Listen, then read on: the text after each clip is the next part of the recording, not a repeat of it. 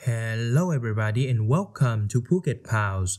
Now in today's video, I will talk about what you need to know in order to take the GED science test. Now you probably know that GED science test consists of three parts: science practices, science contents, and short answer. But today, I will tell you an extra guidance about GED science test. The first part, science practices.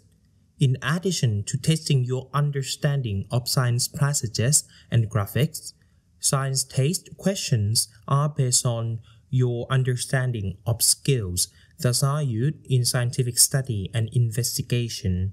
So these skills are called science practices. After you study these practices, you will be able to work through every scientific study or investigation. The science practices include comprehend scientific presentations to interpret passages and graphics. Second, use the scientific method to design investigations, reason from data, and work with findings. Reason with scientific information to evaluate conclusions with evidence.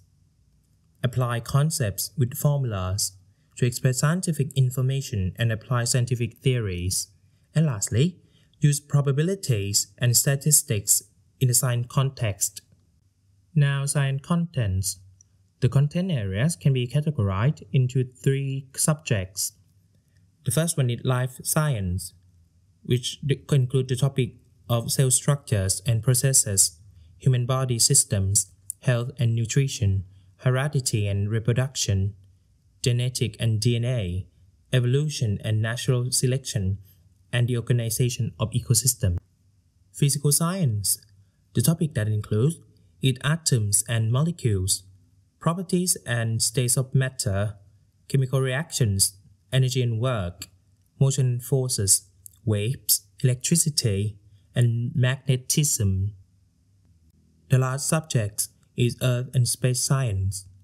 This will include the topic in the structure of Earth, plate tectonics, geological cycles and processes, renewable and non-renewable natural resources, weather and climate, the solar system, and the universe.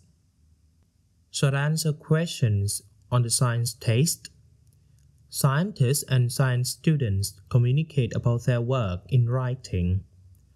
To reflect that, the GED science test might contain two short answers items. The short answer items are based on one passage, two passages, a graphic, or a combination. You must read the prompt carefully and use the online highlighter to target specific facts and information that you will use in your response. Because this is short answer response, it is expected to be about 1 or 2 paragraphs long with complete sentences and well-developed idea. An effective response must answer the questions and use specific information from the source materials. It should not be based on your opinions or personal experiences. Since the short answer responses are worth up to 3 points each, take time to understand the question, plan your response, and choose several facts from the information to back up your position if you see this question type. So this is what you need to know for GED science test preparation.